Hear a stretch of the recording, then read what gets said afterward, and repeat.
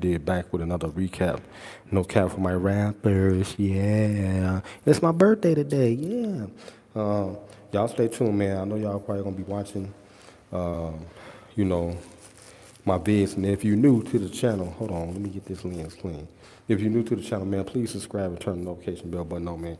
So y'all know when I drop my birthday vlog and stuff like that, because it's going to be one of them type of vlogs and stuff. But anyway, let's talk about yesterday, man. That was an interesting game last night, man, as I get myself ready.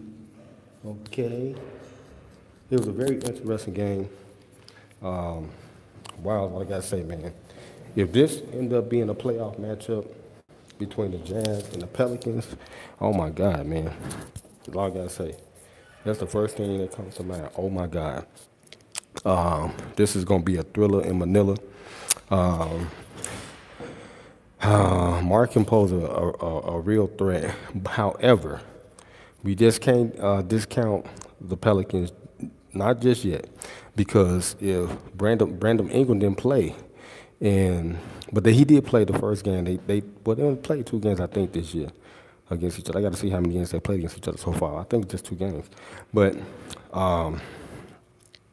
Brandon Ingram didn't play these last 2 games, so you can't just say that the Jazz would just walk over them, because with Brandon Ingram and the rest of the bunch, that's going to change everything. So he's out right now. When he come back and he's able to go and he's healthy, it's going to be tough, man. Like I said, I think the Pelicans, because they was the #1 team in the Western Conference, despite the loss yesterday.